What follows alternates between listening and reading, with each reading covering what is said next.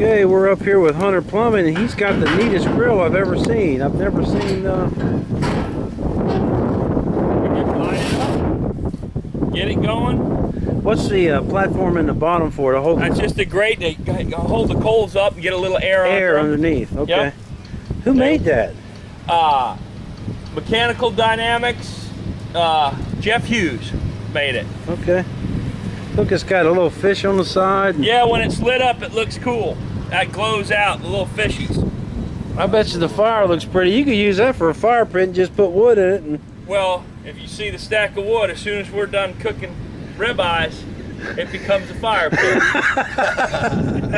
And this swings over, and you clean that up, and it's your drink holder.